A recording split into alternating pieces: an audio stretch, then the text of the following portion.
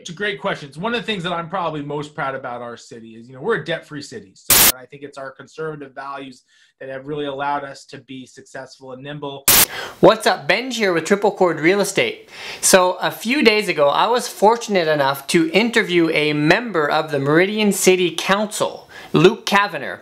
And we talked about all kinds of things related to the city of Meridian, what the city's distinctives are, what the financial position of the city is, what are some unique features about Meridian, and some of the challenges that they are facing as a city looking into the future, considering the fact that Meridian is one of the fastest growing cities in America.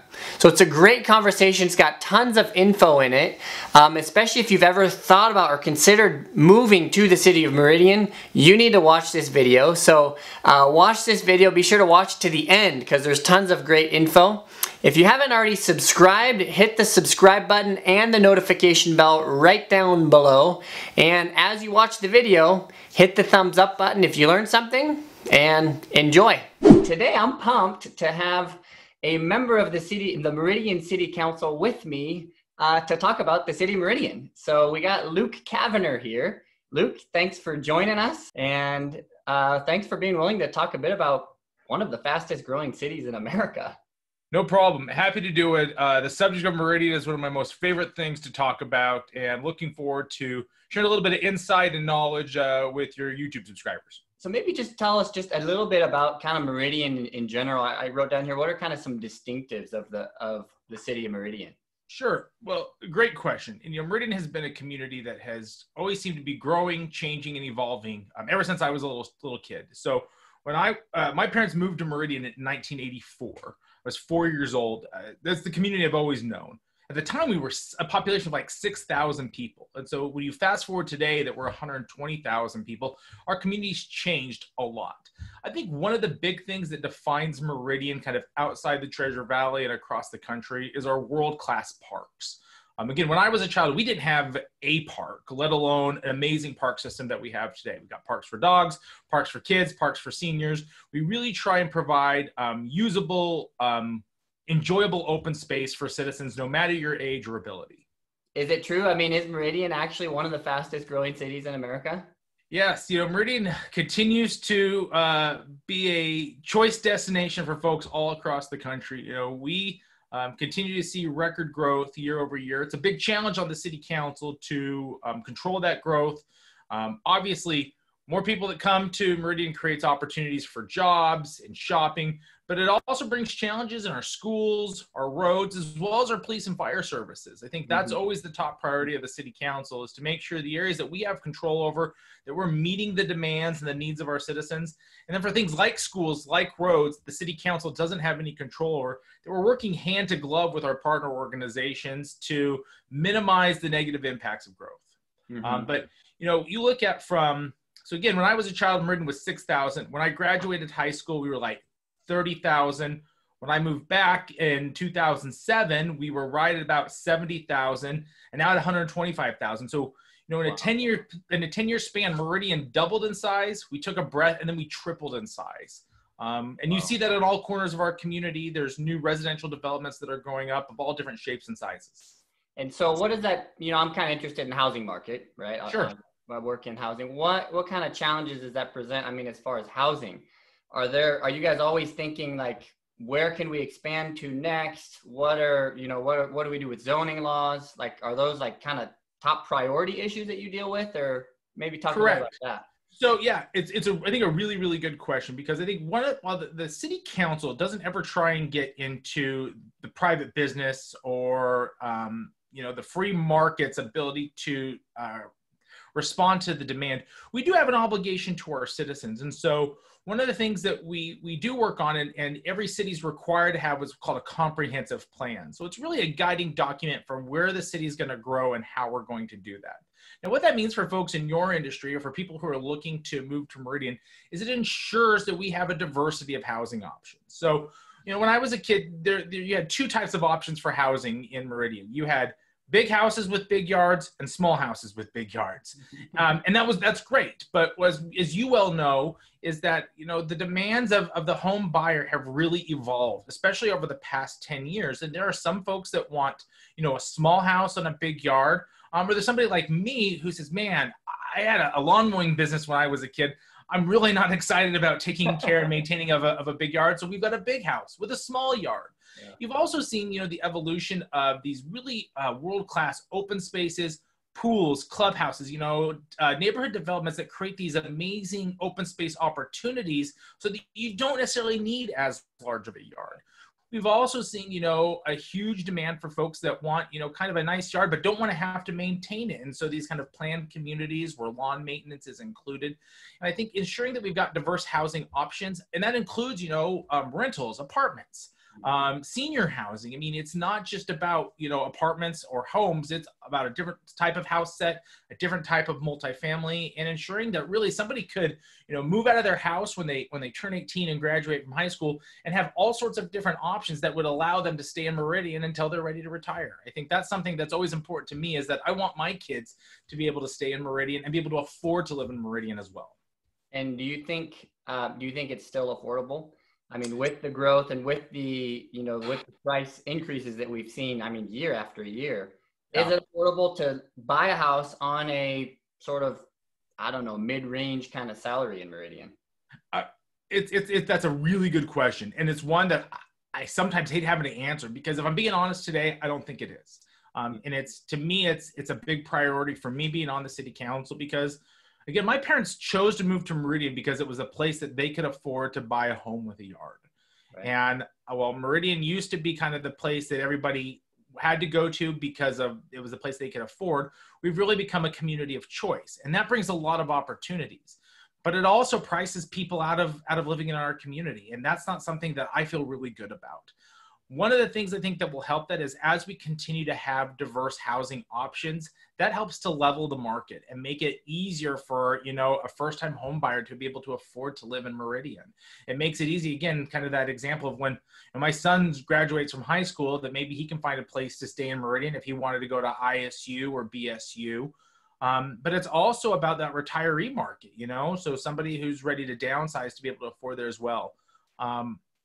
Honestly, if I think today, we get a lot of housing applications where the applicants talking about affordable housing, viewing that in the $300,000 to $350,000 range. I just don't think that meets the average income for a family in Meridian. Now, and I hate to jump down a rabbit hole, but the other piece of that is really focused on economic development. So as we continue to bring what I call career wage jobs, so moms and dads both work only because they want to, not because they have to, I think that helps to level the playing field and make housing more affordable in Meridian. For the first time ever in our history, we have more people traveling outside of Meridian into Meridian to work than we have Meridian residents leaving our community outside of our borders to work. So that's meaning that there are these career wage jobs that are existing within our community that can attract people who want to be able to stay and live in Meridian all at the same time.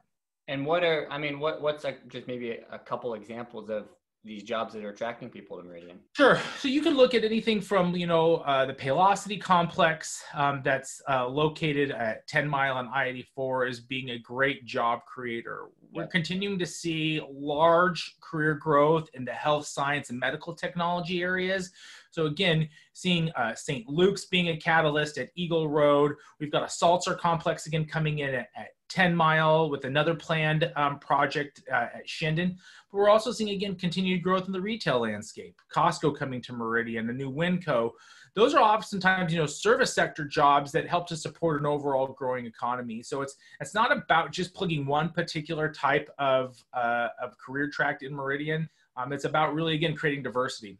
I remember when I graduated from college and moved back to Meridian, Meridian was kind of viewed as the home of the call center job. So if you wanted to work in a call center, there was lots of opportunities in Meridian. You don't hear us talk about that anymore. We're really creating diverse career opportunities, whether it's your first job or as you end your career, there's lots of opportunities to be found in our community. You mentioned the 10 Mile area. Is that, I've heard people, say that that's kind of like the future development area of Meridian. Are there plans to really turn that into like the village type of a thing? Or that segment right there at 10 Mile and I-84 is really part of a strong collaboration between the city's urban renewal district and the local government. And really, it shows that when private enterprise and government come together and build a plan, what can really be accomplished. So again, you look at Brighton's got their corporate headquarters out there. You've got Paylocity that's out there. You've got some great businesses like Zenify that have relocated from downtown Meridian because they've outgrown their space to move to that area. What you're going to see follow is, again, some restaurant, a little bit of service industry that'll support. And you've also got car wash. You've got, again, a Salter that's going to open up, what I believe is a 24-hour urgent care center right there as well. You've also got primary health that's just down the street from there. So that corner has really blossomed to provide a lot of different opportunities, both again in terms of service and employment. And also there's a piece of housing that's over there. Again, really could be looked at some nice workforce housing, apartments that are available to meet the needs of our community. That was all kind of designed as one large plan. And I think it's working really, really well. I love that as kind of an employment sector, it's so conveniently located to the interstate. Kind of to my earlier point about traffic coming in and out at 10 Mile, I would prefer that we converge all of that right there at 10 Mile at the interstate, rather than deeper in Meridian where all of that traffic is going to have to go 2 or 3 miles in when they go to work and 2 to 3 miles when they're leaving from work. I think that you're going to continue to see some growth there at 10 Mile. Not so much like the Village, which is largely, retail service industry. This is going to be more about, again, being a career wage job center. I think there's a lot of opportunity, again, on the other side of 10 Mile to I-84. As we continue to see growth in that central core of Meridian, I think there's going to be a lot of opportunity for continued growth and success in that area. Cool. What kind of shift gears a little bit? How does Meridian, you say we can be friends because I live in Boise. How does Meridian compare to Boise? Because I literally talk to a lot of people that are moving from California and they just hear Boise. And so they say, we're moving to Boise, right? We're moving to Idaho. Differences between the two cities that come to mind? Yeah, it used to be, you knew when you were leaving Boise and entering Meridian. Our borders are blurred at this point. And I love Boise, and I've got great friends that are on the city council. And again, my office is located in Boise. It provides a lot of opportunity. But your point is correct. When folks are looking to move from outside of the Treasure Valley to the Treasure Valley, they often pick the word Boise because it is our central core. It is our capital city. I think that there's different opportunities that can be found in Meridian that are different than Boise. Again, Boise is a much longer established community. When you look at Meridian's history, particularly what we've seen recently, we're still a very, very young community. I think that Meridian has often been that community for young families. So again, people that are looking to purchase their first home, Meridian has been that location that they serve. I think there are some differences. Meridian has a much lower property tax base than you're going to find in Boise. So you are not only going to be able to purchase a home for less in Meridian that you will in Boise, but your tax bill that you'll be paying every year will be lower as well. I think for some people that's appealing. One of the things that I also really appreciate about Meridian, and it's not a dig at Boise, because again, I think that Boise does a really good job of meeting their citizens' needs, is we have a really diverse elected official base from across the community. So we're a large chunk of Meridian's elected officials, Boise's elected officials kind of come from the north end, west end area. All of Meridian City Council members are kind of spread out across the city. For instance, I live in South Meridian. We've got council members who live in West Meridian. We've got council members who live in North Meridian. I think our citizens that have lived here for a long time really appreciate that they've got folks that are kind of plugged in different corners of the community and have a good feel for the total issues that are impacting the city. Boise, being a much larger population, has much larger challenges that they face than we do. They also have a much larger footprint in terms of how far their city will grow out. Meridian, we're landlocked. Again, we're a municipality that's surrounded by other municipalities. So there's a finality to how far we will eventually be able to grow out, where Boise doesn't necessarily have that challenge. We have Star that touches Meridian. We have Eagle that touches Meridian. We have Boise that touches Meridian. We have Kuna that touches Meridian. And then we have Canyon County and Nampa that touches Meridian. So as all of those municipalities continue to grow, I mean, our name means in the middle, and we are truly, the epicenter for the region's economic base. We're also the epicenter for the region's traffic base, and we really are geographically located right in the middle of the Treasure Valley. So as all of those cities continue to deal with growth issues, it's going to impact us as well. What about the sort of crime rate, poverty rate what can you say about that? How does that maybe compare to Boise? If you know off the top of your head, what? Yeah, so Meridian's crime rate is lower than the city of Boise's, but again, I think a lot of that has to deal with population. You know, Boise has a much higher population, and I know that for me, as someone who's grown up in Meridian, you always want to keep crime low, but the more people that come, just law of averages are going to increase your crime. One of the things I think is a perspective that not a lot of people have that live in Meridian is I recall a time in our community's history where Wednesday nights after 5 o'clock, we didn't have a city police service. We were reliant on the county sheriff's office to respond to any calls for service in Meridian. Likewise, I remember a time until the late 90s when our fire service was all volunteer. So when you compare to what we have now with I think a world-class, very thoughtful police service, we have 6 fire stations all located throughout the community. We have a more responsive set of emergency responders today than we had when I was a child. Mm-hmm. Likewise, though, we have more calls for service for fire. We have more calls for police service. And I think as a nation and as a state and as a city, we really look at what police service means looking forward, moving forward into the next 20 years, because I think as we look at law enforcement, it's got to evolve, it's got to change to meet the demands and changing focus of our communities. So I think my father retired from the Boise Police Department, so law enforcement services are near and dear to my heart. And I think that both Boise and Meridian will continue to have challenges. I just think that some of our challenges are a little bit different based on the geography and the population size. Yeah, good. And then what about the sort of the financial position of Meridian? I saw on Governor Little's Twitter feed last week, I think it was, he said that we posted a thing that Idaho is like the #1 financial position in America. I think they're ranked #1 with credit worthiness, and then like number 5 or so in debt, kind of debt to surplus ratios. How does the city kind of Meridian factor in that? What's your position? Yeah, it's a great question. It's one of the things that I'm probably most proud about our city is, we're a debt-free city. So we've had a long history of not going out for bond for anything. We pay cash. When we needed to build our new city hall, paid cash. We're in the midst of a very significant water and wastewater project at our wastewater recovery center. In 1, to accommodate growth, and in 2, to accommodate new regulations from the EPA on our water system. We pay cash for that. So I think one of the things that attracts a lot of folks to Meridian that are moving from other parts of the country is that, wow, Idaho doesn't carry a lot of debt, and this city carries 0 debt. In addition, one of the things that I'm also really proud of is that, every year our city council looks really long and hard before we make any decisions to take a property tax increase. You may be well aware of this, but under Idaho law, taxing districts like a city or a county or a library district can take up to a 3% property tax increase without asking for permission from the voters. Now, there are some municipalities that automatically just take the 3%. And frankly, for a city like Meridian that's growing at the rate that we are, it would be very easy for us to do the same. But our city council and our mayor on an annual basis really look at that long and hard before they make a decision. For instance, this year, we didn't take a property tax increase. We took a 0% increase. Last year, I believe it was just a hair under 2%.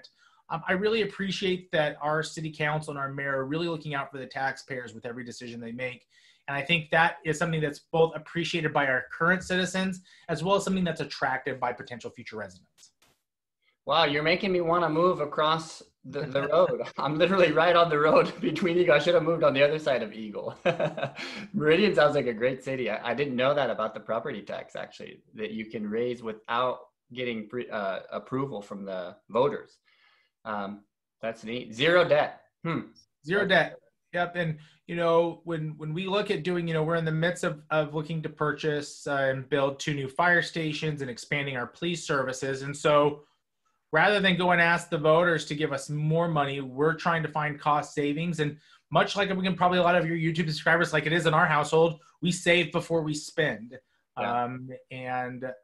Again, I know there's some people that think going out for bond and having future residents help pay for those things. There's nothing wrong with that philosophy. It's just not the philosophy that we share in Meridian. And I think it's our conservative values that have really allowed us to be successful and nimble despite significant economic challenges that we've seen over the past 10 years.